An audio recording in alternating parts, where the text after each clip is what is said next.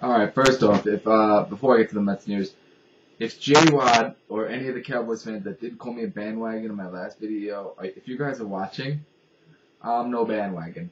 I stick with the big blue, even if we're out. If you guys win tonight, if you guys hold on to this lead you got, I'm still making a Vikings pregame, maybe even a Vikings hate week, and a Vikings crow or a Vikings good video, like, oh, we won. So J-Wad, hold on 1 second. Yeah, J-Wad, shut your mouth, dude.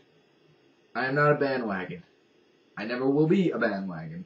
Sticking with the Mets, the G-Men, all day, no matter what. So if you guys win, expect a Vikings pregame and a Vikings postgame. Not a bandwagon, bro. Alright, I'm sorry. I know this is probably going to mislead some of the fans in the beginning, but Mets fans, we finally made our good move. We've got Kelvin Escobar we signed Kelvin Escobar to a 1-year deal. He's going to be on the opening day roster. What I don't get is why he's in the bullpen. I mean, Kelvin Escobar would be great in our starting rotation. I mean, put Santana, Escobar, Pelfrey, Maine, Perez. That's a good 1-2 punch. When Kelvin Escobar is healthy, the man can win 18 games. And that's what I like about him. We already have Iggy. Let Iggy shut up the games for us, you know? Let Iggy set up K-Rod. Let Iggy do all that. Kelvin Escobar should be on our starting rotation, not in our bullpen. I know Kelvin wants to start.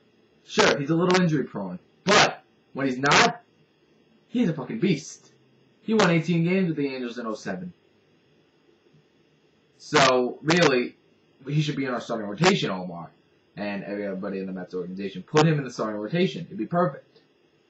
If we're not going to put him in the rotation, we got Pinheiro, Ming-Wong. I like Ming-Wong, whatever. The best. I want him.